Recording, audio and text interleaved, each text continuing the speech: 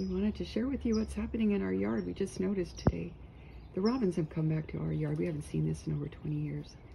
They're feasting on the Toyon berries that are still on the tree, even in January. And at the bottom right side of the film, you'll see our water fountain that we have there. The birds are drinking from that. And then you can see the woodpecker on the right side of the tall tree trunk in the picture as well.